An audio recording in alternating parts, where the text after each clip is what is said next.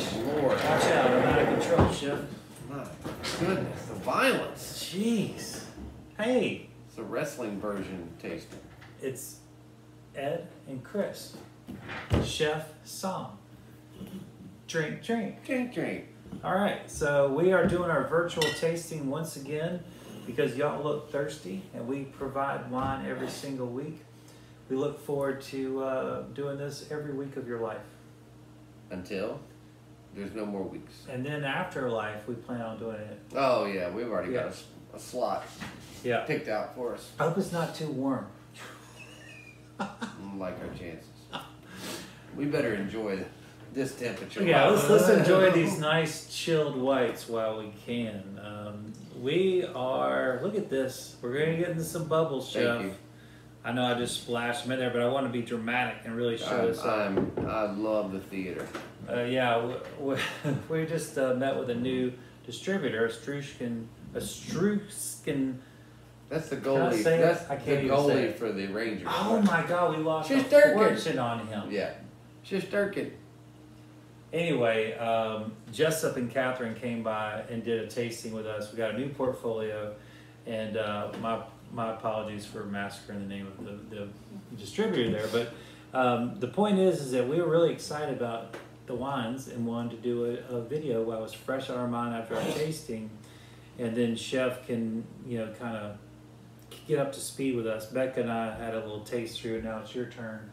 And I was really taken by these, and I wanted to pull them aside for you to taste. I love it. So that you would... it was very kind of you. Yeah, and this is something new to us. Maybe not new to the world, but new to us. And whenever we find new things, we want to share them with you guys out there. And the ancestral method is always something that I've really been... that I've really enjoyed in terms of, bubbles. I like all kinds of bubbles, and this one happens to be one of my favorite because it's so old school. Now, what happens is, they, back in the day, they would put these bottles like in a really, really cold stream or something like that. It would slow fermentation down, and then they would cork it, and then fermentation would pick back up when it warmed back up, giving you bubbles inside the bottom. So this isn't the intensity of bubbles that you would expect from a champagne. I don't know, they're pretty intense. They are, but it doesn't require a cage. You're not in danger of losing an eyeball, which is good, right? We don't want to lose our eyeballs. No, we don't. We can barely see. No, I said, well, I guess it would be bad. I mean, we both have readers, and we both can't see. But anyway, so this is a beautiful. Guiglia is a place in, was it the vinegar capital? Yeah, Modena. Modena, mm-hmm. yeah. So the home of really balsamic vinegar. Yeah, they're so really famous this small region here inside of a famous vinegar region, which makes sense because you have to have grapes to have vinegar. They're famous for using the leaves. That's right. That's how it started. They instead of letting the leaves compost, right, they pick all the leaves, and that's how they turn it into to balsamic. So it's they were utilizing product. They were being sustainable before it was cool. Before it was cool, and this is from TerraQuilia, which I was, like I said, I was very struck by this wine because it just has such a great taste of terroir, great taste of the chalkiness. I mean, it's just like all the things that you would want from a, honestly, from like a northern French bubble. But I really like northern Italy. I really like this, and I'm not the biggest bubble guy, but your wife sure would. Oh God, order me a case. Mm-hmm. But this is really bitter, and I mean that in a good way. I mean, I really like it a lot, and this is my style of bubbles. Yes. Because I don't like a hint of sweet in my sparkling, and this is not that, and so this is. I mean, I love this. This to me tastes like a wine with bubbles instead of something bubbly that's also wine. I totally agree. This has all the complexities that a wine geek wants, but it's also very pleasurable to those who are just enjoying a day in the sun. Great fruit, great bitter, dry. I mean, it's delicious. Yeah, I think you could. This is almost, to me, it has so much delicious fruit in it. It's like a mimosa without the juice. Very creamy. Yeah, I just love the fruit component here. Finished with that extreme dry, chalky. I mean, it's almost like you can taste the pips a little bit. The skin a little bit. Absolutely. I mean, this is what's the word? It's revealing, but I mean, you know a lot. This is a very complex wine. You know, they're not masking this with the flavor of the wine with bubbles. It's just complementing. Yes, absolutely, totally agree. This is something that at our chef's table we'll probably have to have this. Oh, absolutely. Because it's the complexity here. You know, one of my big things about picking wines for chef's food is, well, his dishes are so freaking complex. I got to have complex wines. It's very rare that I get to use a simple wine at the table. And this is just that. But at the same time, it's not so complicated and so layered that the average person that's not really into wine couldn't enjoy it, because they are going to enjoy it as long as they're okay with dry. But there is a great fruit here. The fruit doesn't make it, hide the dryness. Especially as it warms up a little, the fruit's blooming a lot more. Right out of the chute there, you know, it doesn't. Beautiful nose too. Great nose and honeysuckle on the nose. Big time. Just delightful. This, I mean, this really coincides with the weather we're having right now. Right. I've been out pressure washing the deck, and when I figured, I was like, how am I going to drink 2 red wines? And then I saw that, I'm like, woo! Yeah. Refreshing. And Chef, to his credit, was not, I kind of lassoed him into this video. We usually don't do it till tomorrow. But I'm like, I got this bubble open. Oh, I see. You know, I wanted to seize the opportunity. It was a great. The cab would hold up just fine till tomorrow, no problem. But yeah, this is. But I just want to get into this. Well, not to mention, I mean, beyond another compliment to this, beyond its complexity, is you know, the chef's table. We tell stories. We tell the story of the wine. We tell the story of the food. That's a great story there. With the original method. What's it called? Ancestral method. And so always a great story there. Great region. Great. I mean, so you know, come right out of the gates with a. You know, it kind of tell me more. Right. And of course, you know, basically this is a paused fermentation. So yeah, you can do it in a myriad of ways, but typically it's done through cold. You shut the yeast down. And so you're in the middle of fermentation. Of course, you know, we just got back from Portugal. We were talking about, you know, why they fortify wines to kill the yeast so it won't reactivate. So they're killing the yeast to relieve residual sugar. As long as there's yeast and sugar in a wine, watch out. The yeast is gonna go to it. And so, but you can do it. Almost like, well, we also had Vino Verde. Yeah. They bottled it so fast. It's accidental carbonation. Carbonation. This is far more carbonated than Vino Verde, but far less than the Champenoise method. So it's somewhere in between, and it's beautiful. It seems so authentic to me. That's a great word. It is authentic, and you know, I feel like, and not only does, I mean, traditional method too, or you know. I mean, adding a dosage, you're adding natural things. So I mean, it's not like you're not cheating, but there's something about, you know, like the Trappist ale where you're just capturing the yeast out of the air and not, you know. So it's the yeast, like you were talking about. If you want to taste the region, you know, the terroir, you need to capture the wild yeast, not put an encapsulated yeast into it, to where I feel like that could mask some of the local.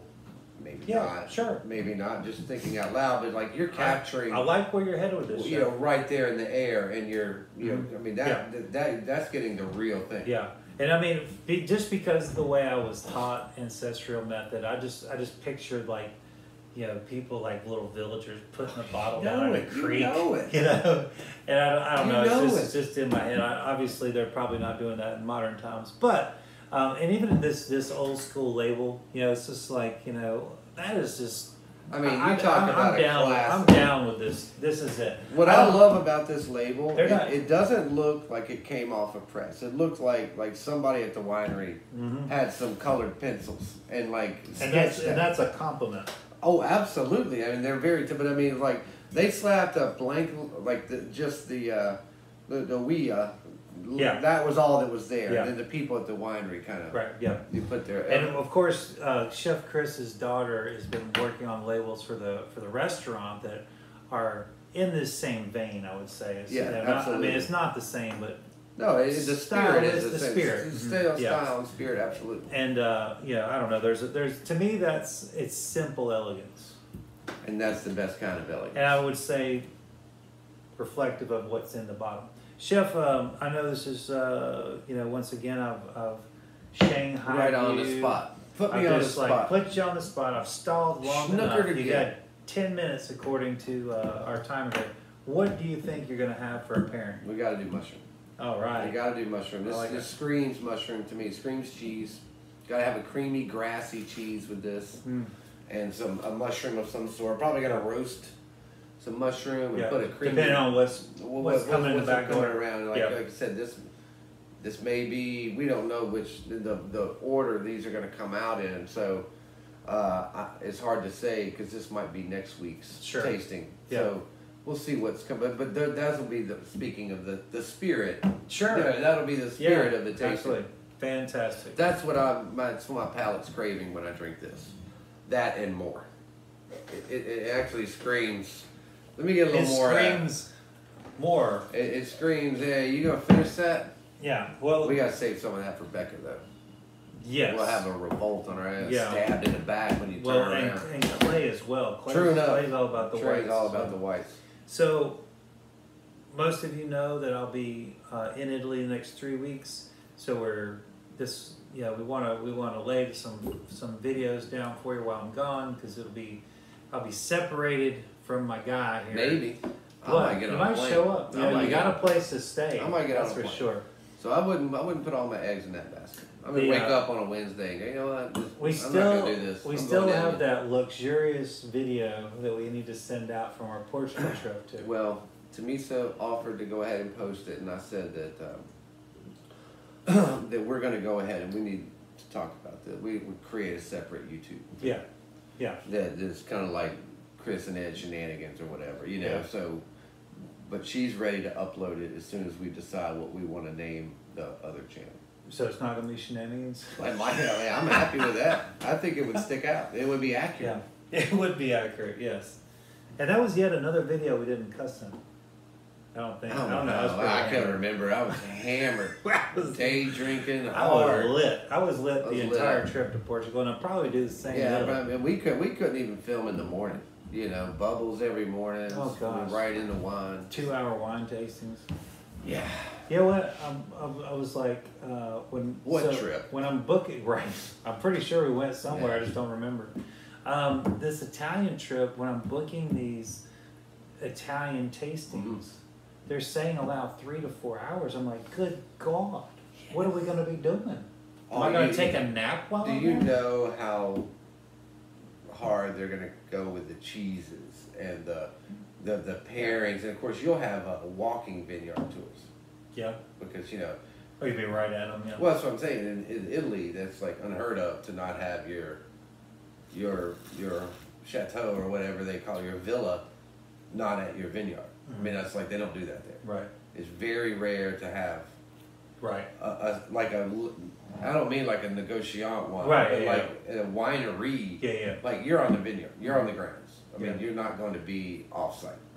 So I know you're going to get like little walking tours. You're going to get barrel room tours. Hopefully not a 6-mile hike up the side of a freaking terrace. I don't think it's going to be as. Oh boy. Me neither. I think I'm still sore from that. I think. Can you believe I did that? You're like a billy goat. I can't believe I finished that. I've been telling everybody about that hike. That hike stood out. It was really trip. spectacular. It really did. But I'm not what you call athletic, so that was a real miracle. You're athletic in different ways. You're just not like running up and down a court. Right. You're physical all day, every day. Right. Even when you're off work, you're doing gardening, you're doing fly fishing. Yes. It's like I couldn't believe I made it up that hike though. I mean, because that was like a. They didn't say 6 that was miles. A legit hike. Now the first mile and a half, I could do that. Oh yeah, we're just strolling down a river. I could have gone 30 miles. Yeah. The way that first mile and a half went, but I mean, and I just. It was like we're going up there. A joke. Like every time he came around, like we just weaved through the vineyards and up these slate rock, little outcropping. You know, I'm not calling them steps. No. These little. I mean, you can be beside a house, beside a dog, and you come around you think you're coming out, and you see a road. You're like, sweet, a road. She'd be like, no. And she'd find another little path. Well, you know, one more. Oh yeah, and that one more was another freaking mile. Easy. Up. That's what she meant. One more mile. Although I'll say, I mean, we got so far up there, like I almost wanted to go to the top. You couldn't see the river. You couldn't see the river, but there was like, we were like so close to the very top, and I was like, I just wanted to go that extra 100 feet. Just so I could say we were absolutely but there was someone's private home up there, and I wanted to so bad just to have plant the flag. Yeah. We were here. Yeah, it was quite an accomplishment. Well, it was. But then we ate and drank our cares away after that. Well, what was great about coming back down, even though it was hard on the shins, you know, the ladies kind of separated. And so Ed and I were walking together, and just because you knew the hard part was over, you know, like the mentally big change. Yeah. Once you start descending, and you know that once we could start noticing the walls, noticing the flowers, noticing the all. You know, we picked up on survival mode was over, right? Yeah. So you can now. I think that we picked up on more detail. Right. You know, that's like, it's funny. Like the detail coming up was like, don't die. Because on the river, when it was chill, I'm like taking pictures of flowers. Yeah, we're like, oh, look at look, this. There's a fish jumping. There's another fish rising, and look at that train track over there, and like, then it got, it was like, I was expecting like a trial at some point, like, only 3 of us are coming out of this. Right. Who's it going to be? Yeah, survival of the fittest. Anyway, we survived. It was great, and boy, you talk about a strong finish. That glorious 4-course meal at a hotel. Yeah. All that green and the with the psalm-paired wines. Psalm-paired wines, and it was just glorious. Then we got to go to the stomp room and the barrel room, and then do a tasting. Yeah. Life's great. Then a nap. Yeah. All right. Well, let's talk about our next Italian wine. This is from the Veneto. This is right up in the land of Prosecco. De Stefani, and this is a cab. Now, this isn't what we always think of when we think of Italian, but this would fall into the IGT classification. Of course, that IGT is often associated with Super Tuscan, but it is beyond Tuscany. IGT is basically gives the ability for non-Italian varietals or non-traditional Italian varietals in a region that doesn't typically accept other varietals. So, you know, when what I'm trying to say is like, well, we think of Barolo, it's Nebbiolo, right? Nebbiolo, it's got to be, and that's it. But if you had an IGT in this region, you could grow Sangiovese or whatever. I'm trying to think of something off the top of my head. Gargano. Tempranillo. Yeah, Tempranillo, whatever it might be, you can grow it. And that's the beauty of IGT. So we're in the Veneto, of course that's in the northeastern part of Italy, and known for great whites, great bubbles, of course, and Prosecco. And you know, these are regions that it's not exclusively white by any means, and this is a perfect example of why it's not, because reds do great as well. I think just commercially, certainly in America, we have an association of whites to this area because they are absolutely stunning. And I'm really, I want to reiterate this portfolio that we went through. Also has some beautiful alpine whites that we will be getting into in the very near future. I'm very excited. That sounds great without even tasting them. Yes. So, Cab, you love it. You know it so well, but it does taste a little different in Italy, just like it tastes different in Chile, Australia, California, heck, even Napa, Sonoma are different. And of course, Washington State, we love the Cab expressions from there. Full extraction. Yeah.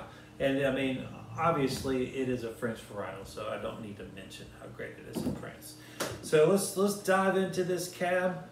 I gotta tell you, I need to get my my little sticker, because Becca brought me a little sip of something. She's like, I can't finish this. And Charles said, well, what is it? And she's like, I don't know. It's from the, she goes, I didn't hear this.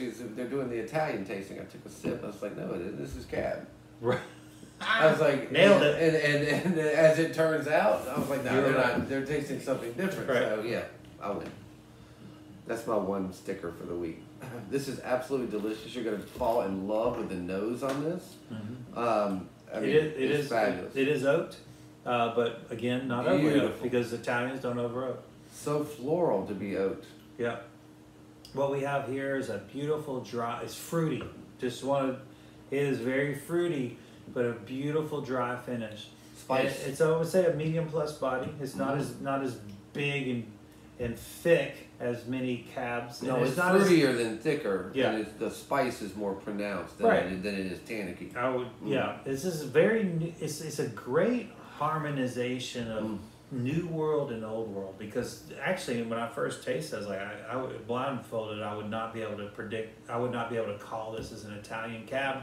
But as it's opened up and spent some time, there are those little clues that tell you it's Little from Italy. telltale things, right? Yeah. Because Chris and I have always been a big believer that all grapes taste Italian when they're grown in Italy. That's an absolute. I just truth. don't know. I mean, I know that It's sounds true. ridiculous, but there's it's so true. many other examples in other countries where But it's you true. would have a hard time saying that it tastes like the country it's grown in. It tastes more like the varietal. That's exactly right. The lone exception, although I've never had enough varietals from there to give a. I think the sample size is too small. Is Chile, the green. Oh, yeah. The green. You Big can time. always pick out Green and the reds. The greens and the reds. Yeah. So, but like I said, my sample size, Mhm. I don't know if that would hold up, but it seems like Italian wines and Chilean wines, that's your best bet for blind tasting. Sure. What I want to make note of why I really was excited about showing this wine really quickly to Chef. I was really, feeling a real high from our meeting together with Jessup and Catherine, and I just wanted to kind of get the ball rolling and get excited about their portfolio. This drink's very cab flavor, and then towards the tail end of this is very Italian structured. The Italian dust on Yeah. the finish for me. And it is that medium weight, because all of their wines All. typically not all, but Maybe not the typically- Barolo, maybe a couple but it's Brunellos, still, but that's it's normally still, it's medium plus. Medium plus. It's still not weighty. It's not heavy. Lord no, it just It's carries. flavorful. It carries It's a lot flavorful. of flavor. It carries, yeah. I mean, the flavor is And the- hidden. I mean, it's always so deceiving you when you. Right, yeah, it's like, Italian oh, it's wine, light as a oh, feather. yeah, well, Yeah. more Pinot. And you're like, nope, Mhm. that's Italian. It's always dusty and it's always light. But this is color wise, I would say it's light for the varietal. I would say it's pretty light for a cab. It's not that it's light; it's light for the varietal. For the varietal, but it's dark for an Italian. Right. That is, yeah, exactly. So So you wouldn't confuse this. It looks with, like a wimpy Napa cab, and it looks like a really big Italian. You wouldn't confuse this with a Sangiovese or Nebbiolo or anything of that nature. So, or maybe an Aglianico, maybe in that direction. But it tastes like cab because it is cab. It just has an Italian flair to it. I think it's wonderful. I think it's also very versatile in food pairing, Chef, because it's not Easy. over the top. Easy. Yeah, I was just thinking about how great this would have been on that smoked duck dish you had over the Oh weekend. yeah, the pate. Yeah. Yeah. I think this would have worked with that. Well, the mustard too. The mustard and yeah. the nuts, the pistachios. We had really done picked up. a Nebbiolo from Longue on Sunday night, and I think this would also work. Just a little fruitier, Well, a little obviously. fruitier, a little spice from the mustard, the little crunch from the pistachios, not to mention the smoke, be a very elegant pairing with that. Yeah. As a matter of fact, let's just go ahead and call it. That's what we're gonna do. Boom. You have some left? Nope, I'll make a note. Oh, okay. Cool. That was amazing, by the way. It was stunning. We had a really, really. It was stunning. We had some nurses. We had a retired fireman, and we had some people from the Midwest. Yep. And it was just a really nice It was a melting cool pot of yeah. personalities and backgrounds, and we had a chef brought a woman to tears. She Not broke. because She he cried. was not because he was shouting obscenities, but because the food was so wonderful, the moment was so special. She got overwhelmed in the it was such in the experience. Well, I mean, and Sharing it with her friends. in turn made it overwhelming to you. Absolutely. Oh, absolutely. You're so honored to to be the the facilitator of that. It's well, I think it's a culmination of the whole experience. You know, the wine, the food, the atmosphere with the restaurant not open, the intimacy of that setting. You know, I get it. You know, but it's like you want to retire after a dinner like that.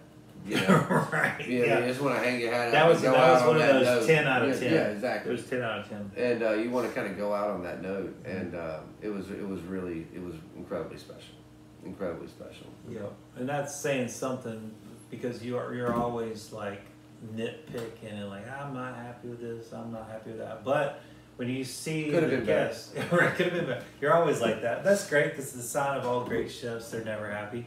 They always think they could have done one more thing. I thought it was a beautiful menu. It was. It was a beautiful menu. It was diverse. And I thought Holy cow. It was hitting. The only thing, it had a lot of different styles, lots of techniques. It had home runs in there, though.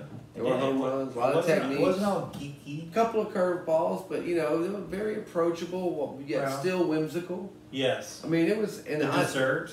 I tell you, I was very happy with the progression of it.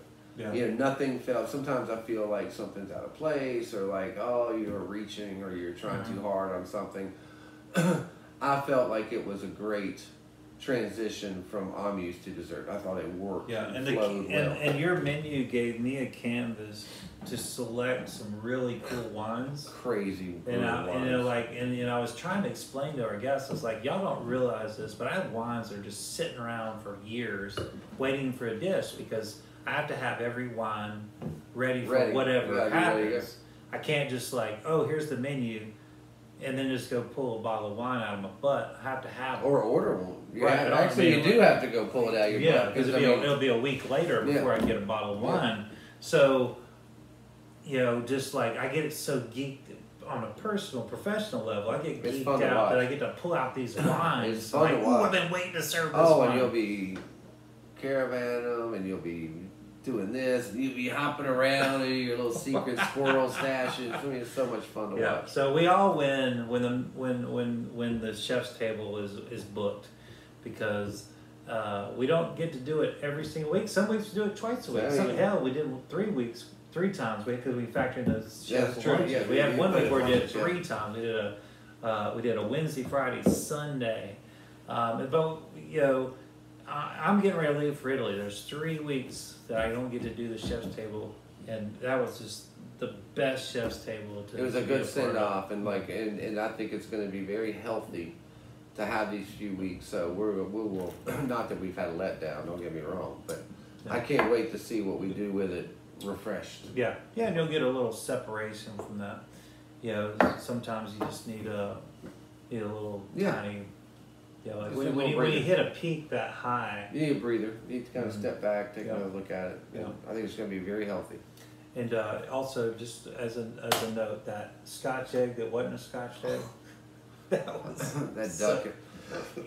that duck yolk was from another planet. And thank you, Kate, Hedge Farms. Yeah, stunning. It was a breaded duck egg, similar to Scotch egg. It was just without the meat coating. Everything else was identical. But we were serving it with Wagyu, so I mean that would have just either been too much protein, but also it would have been washed out. That would just when you're serving anything beside Wagyu, another protein. I mean it's a loser already before you've even had a bite of it. So the spirit of it was Scotch egg. It's just we didn't want meat on top of meat for the sake of meat. Yeah, that's a standalone dish when it has meat on it. But boy, oh boy, those were really, really nice. Yeah, that was a real treat. Well, any of you that are interested in having meals like that, feel free to give us a call here at the restaurant and book something of that nature. We love to do fancy things. Of course, Thursday nights, 6 p.m. downtown Mount Airy, we're doing our tastings of 4 different wines. We do 4 times 50 weeks, roughly. About 200 a year. About 200 a year. Yeah, and of course we do virtual videos too. So if you just want to pick up a tasting kit, have a couple bottles of wine. Pick up 100 bottles for the year, expand your repertoire. That's right, and we're always looking for something we haven't had. It might not be new to the world, but it's new to us. And there's just way too many wines out there to not be exploring.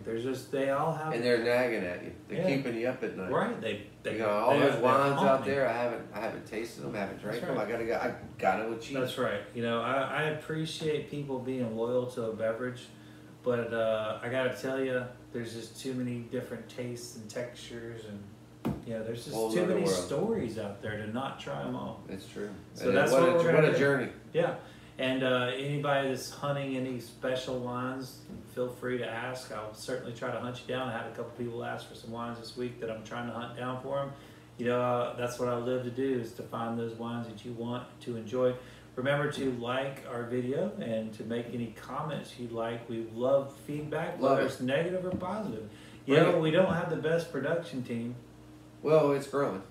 But we do make a video that's with the content's what counts. Content, yes. We're not bells and whistles, that's for sure. But we do appreciate you each and every week. We'll catch you next time. Take care, everybody. Thanks for tuning in.